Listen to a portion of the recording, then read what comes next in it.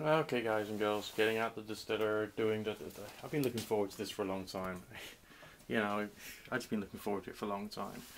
Interestingly enough, this time round, the findings didn't seem to have done their job. The wash didn't actually get clear, and I don't quite know why that is. Have to do some more research to work out why that is, but either way, I'm going to get distilling. Got the ceramic boil enhancers inside the boiler. That's these little ceramic cylinders, and I'm going to get it filled up through using the siphon, and we're just going to get distilling. Don't know whether you can see that, but the liquid is being siphoned off quite nicely. The liquid level's going down in the barrel quite well. It's still coming out murky. The whole thing smells like a combination between a baker's and vinegar and a bar. So it's quite disgusting in some respects, unless of course you like that sort of thing. Now, got out a couple of jars there, as you can see. 4 jars should be enough, because each jar is 1 pint, namely 500 milliliters. And of course I've got a couple of extra jars over there, just 2 more, which already have some ethanol inside it. So essentially if I do make more, that would take a miracle, of course, you know, then I've got sort of like overflow capacity to put them in. And I'm going to get another jar somewhere, which I'm going to use to collect the heads, which is of course the high volatiles, which will be put somewhere safe, so I can use that as methylated spirits and burn it for fuel for cooking. So we're down to about there so far. Oh, the liquid seems to have stopped. I'm going to have to rejig that. But you can see there's a whole mess of muck just down there. It looks kind of stringy, and it's very similar to the mess of muck we got up there. Now that's what the findings do. It takes all the solid matter and it clumps it all together, so that when you're racking it, when you're using your siphon, it doesn't go into your finished product. So it's quite interesting to see it in action. But I get the feeling this fermentation wasn't complete. Okay, so I'd have to use more sugar, basically more of everything, more of the nutrients to try and get the desired effect. But I'm down pretty much as far as I can get. There's only a bit of crap left over, so I'm going to get on with the distilling. Okay, so I don't have the prerequisite type of screw top tap. I've had to use one of these things. I've used it before, and it's very difficult to get it right, so that we can get it fitting on without water pouring everywhere. Either way, it seems to be okay. This is the water inlets to the distiller itself. The water outlet is there. We've got some water flow there, which is already lowering the temperature on the lower thermometer. Top one is at 18.9 at the very top, and the bottom one's at 14.5, showing it's already been lowered in terms of temperature. And this is just the start of the run. It's got all the mash in there. Alcohol tube is ready to take any alcohol that comes off. Now it's got to sit back and wait and monitor the water flow and think carefully about the temperature which is being achieved on the bottom thermometer, keeping it between 50 and 60 degrees, ideally about 55, which is going to be fiddly as a really fiddly thing. Whilst the still is steadily reaching temperature, I've had myself a lunch of broccoli, rice cakes, sardines, and a spot of French mustard. Well, whole grain mustard. It was very nice indeed.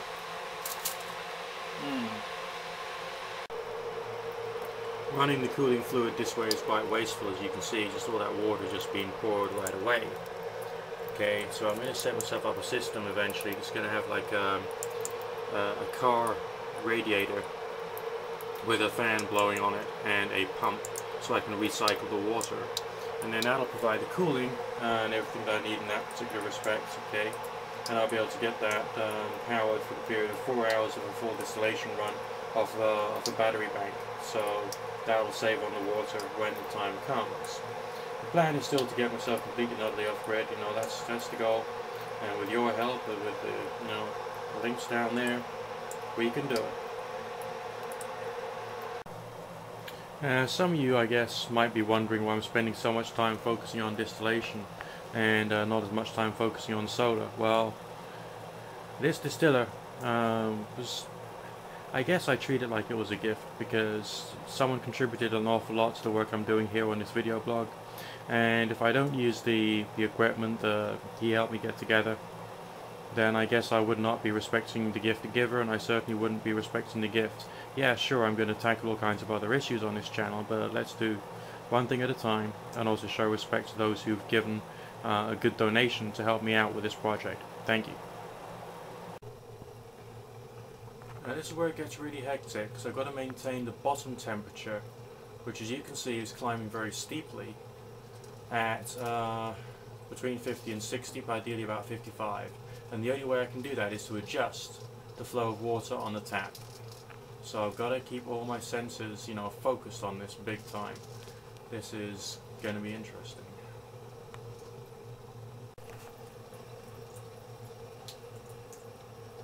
Okay, we got the temperature okay, but it's still increasing bit by bit, so I've got to carry on watching the water flow. And we got product being developed.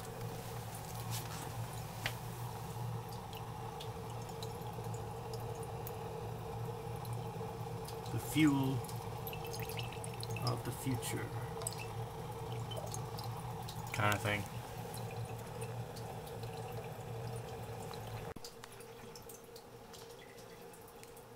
And that's the first jar of E90 or an E94 made up. As you can see, it's not quite there for drinking quality. It's got a couple of cat hairs in it. I should have washed out the jars before I started the distillation run. But there we go. So that's going to burn. That's going to keep me warm in the winter when the power goes out. Now I'm looking forward to that. Okay. So on today's distillation run, I'm quite lucky because the temperature's held up without me having to adjust the water flow too much. It's creeping up a bit now, so I'm going to have to tone that down in just a few seconds. But it's working.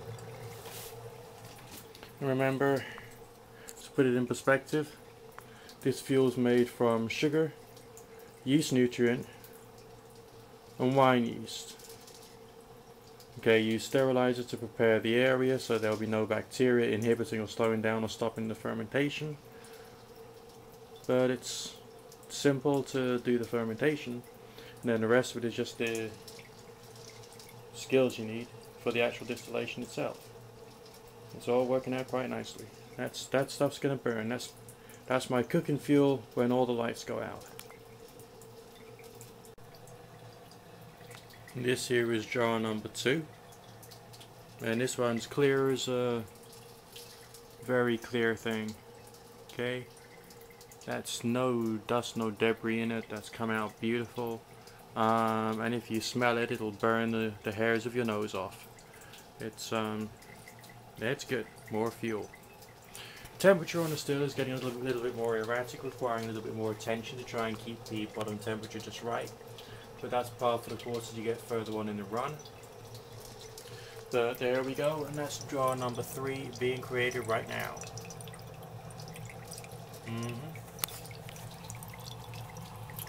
can hear the sound of energy.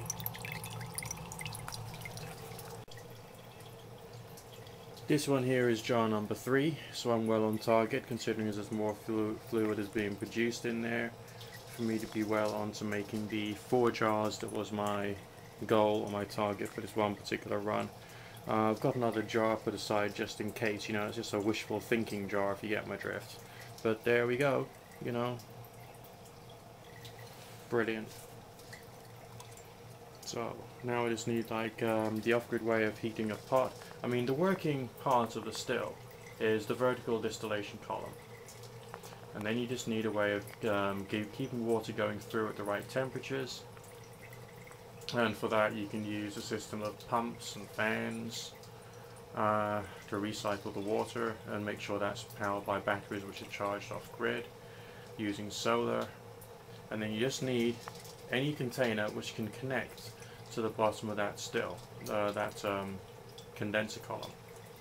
And then basically you can do any volume with this thing. As far as heat source is concerned,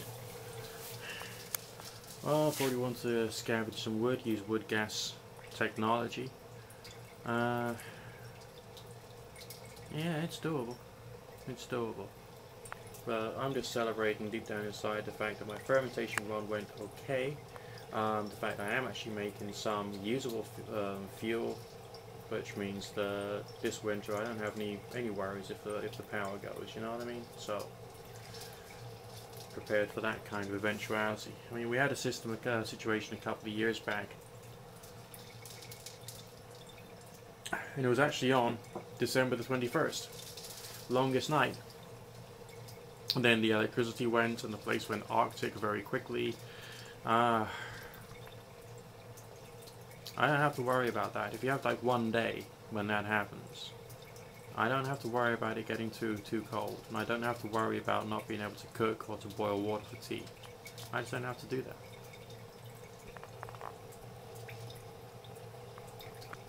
That's why I like alcohol, and that's the best use for it. Okay, now this I just don't understand. We're moving closely into the realms of like mathematical improbability, because this is the, I mean, I thought I'd get 4 of these pint jars filled, so I filled up those 4 jars, and this was my just in case I was to get a bit extra jar, and hey presto, it's damn nearly full itself, and there's still alcohol being produced at a good rate. Now, for whatever reason, I managed to get the temperature nice and stable today. Okay, sure, it's required some adjustment, but 55 degrees is like the best temperature that you can have, I think, if my knowledge is correct. So maybe that's one of the reasons why extraction has been quite so efficient today.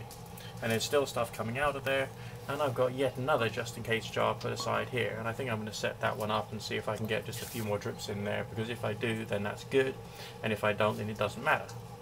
But to have 5 pint jars, half-litre pint jars full to the shoulder is good.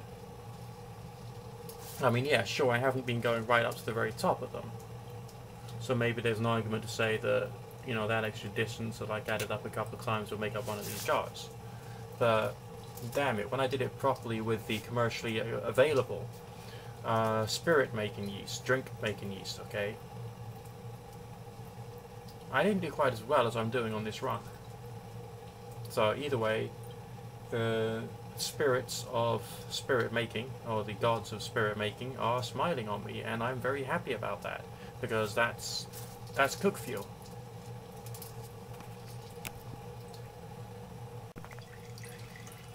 Okay, guys and girls, this is the level of mathematical impossibility, okay? Because I've made 6 jars, and I'm still, whoops, making some more over there. So I'm just testing the percentage of the alcohol, and it's just shy, and this is with the spirit hydrometer, just south of 90%. Okay? So it's still good spirit, and we are in the levels of mathematical impossibility, taking into account the quantity of alcohol that's being created. This is unbelievable. This is the most successful, most efficient distillation run I've ever done in my entire life, well, since I've had this thing. And it's unbelievable. It really is incredible. It's past believability. So I guess the secret, if you're going to use a wine yeast, is to do a really, really long fermentation, use plenty of nutrient, and keep the cost down. Okay, guys and girls, this is intense, alright? This is impossible. I mean, just like, look at this. God almighty, just like 1, 2, 3, 4, 5, 6, 7 pint jars, okay, half-litre jars. I've tested them all with the spirits hydrometer, and they've all come out between 85 and 90% alcohol by volume, okay, which means they're all good enough for combustible fuel quality, which is what I was looking for. But I had no idea that this wash would be able to create this much. Now, I'd be much more skilled with control of the temperature than I've ever been before on previous runs, that is true. But to get this much, just look at it. Just look at it. I mean, this is amazing. This is beyond my wildest expectations for what this run could be able to produce. And you know what's really, really spooky? Alright? Taking into account it was 6 kilograms worth of standard sugar, which I had purchased from the 99p shop, and they did a deal at 82 pence per kilogram. Alright? It was a wine nutrient. Alright? Which I got from Amazon. And it was enough regular wine yeast to be able to make up one, 5 gallon bucket of wine mixture. And the strange thing is, it's still producing even more product. We're over the rainbow here. This is like, isn't that the most beautiful thing you've ever seen in your entire life? Ever. I mean, seriously. I'm not jerking your chain here, man. I mean, this is... that's just... Come on with the snow, this is the most efficient run ever, I'm sure. Okay, that level of success which I managed to get in this one particular distillation run is unprecedented. I've got 7.5 of these half-litre jars, 1 pint jars, with plenty of alcohol in them. I only expected to get 4 out of this run. So I've now got to try and summarise what I've actually learned from this particular distillation process, fermentation and distillation process. Firstly, if you're fermenting using something like a wine yeast, leave it for a long time. Okay, it appears that the longer you leave it, basically the better. Secondly, make sure you've used some good nutrients, and quite a lot of them. Okay, obviously make sure all the other fermentation safeguards are in place, such as sterilization of all of the equipment and so on and so forth. Then when it finally comes to distillation, you can still use regular wine finings. There was a very strange sort of hydrogen sulfate, kind of like sodium metabisulfate type smell to the bioethanol that came out. And I don't know what that's due to, but obviously I'm not gonna carbon filter it, which is what a person who was making drinking alcohol would probably do. So, that smell will probably be there anyway. So there's something different about the process, which means that you get a different result, basically. But when doing the distillation itself, seriously control the water output temperature as if your life depends upon it. Try and keep it as close to 55 as you can, 55 degrees Celsius, okay? Or if you can't do that, then between 50 and 60. Be very careful about that and watch it like a hawk continually. Apart from that, try and, take your time over it. Don't rush, don't be hurried. And you may get some amazing results. I mean, I'm seriously impressed with what I've done there. Alright? If I was a drinker and I was using this to make drinking alcohol, I would probably say that, taking into account that I used 6 kilograms of sugar, I used half a pack of winemaking yeast, as it came in a tub designed for 2 fermentations of 5-gallon barrels, okay. I used, obviously, the sterilizer, and I used some wine nutrient, and that's basically all the stuff I needed for the fermentation itself. I used some citric acid, which I'd also bought to help clean off the copper saddles, which go at the top of the fractional distillation column. Didn't pack the column too heavily, and just made sure I controlled temperature. And I've got this absolutely fantastic result. This is amazing. Seriously amazing. I'm just going to show it to you one more time just to remind you how amazing it is. There we go. 6, 7.5.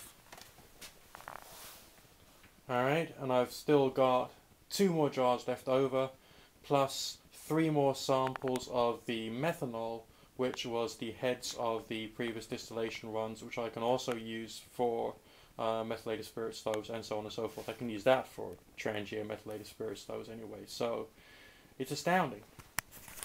There you go. That's the most successful run I've had, and at the lowest cost.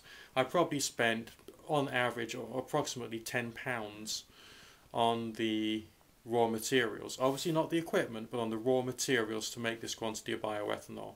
And that stuff will burn, and therefore you know, when it's cold, I can have one whole day of staying warm and still being able to cook if everything goes a bit belly up as far as the weather is concerned.